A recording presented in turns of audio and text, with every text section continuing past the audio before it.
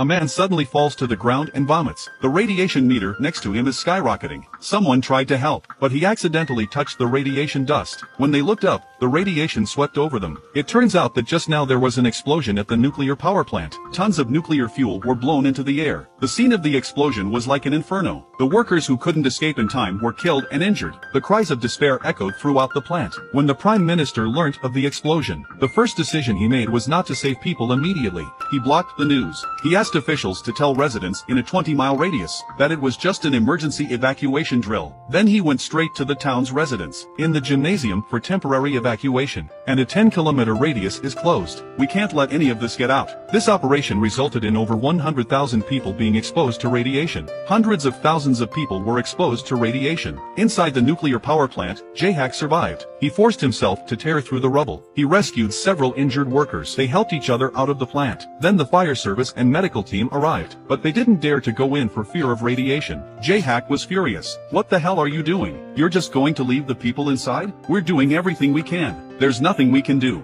Hurry up and get in there. What kind of rescue team are you? The surviving workers had no choice but to save themselves. They ignored the radiation. They rushed in to save their fellow workers, and Jack, in the process of rescuing them, he accidentally spilled cooling water on himself. He collapsed on the ground because he couldn't handle the radiation. He vomited a lot of blood. The station chief called for an ambulance to take him to the hospital. At that moment, the crew had just worked out a remedial plan. The only way to remedy the situation is to pour cold water into the reactor to cool it down, so that the radiation level can be reduced. After the order was given, firefighters immediately set up a ladder to pour water into the reactor. But this water is obviously not enough. The temperature in the reactor. There is no tendency to reduce the temperature in the reactor. If this continues, there will be a second explosion. At that moment, the old station chief noticed that several fire engines were leaving the station. When I asked, I learned that they were going to the freshwater reservoir a few kilometers away to replenish fresh water. After hearing this, the old station chief rushed into the command room and questioned the new station chief. There's an endless supply of seawater right next door. Why did they have to go so far to get fresh water? But the new station master said with a straight face, this is an instruction from the head office. At that moment, the old station chief finally realized, in the eyes of those Korean officials, the lives of ordinary people are just a number. On the other hand, the residents of the stadium finally realized the truth. They all started to flee, but they didn't realize that the exits had already been locked down. Even the internet was cut off. It was obvious what they were trying to do. The residents were furious. They pushed down the gates, they grabbed some buses and headed for the far side. But when they got on the highway, they found the roadblock.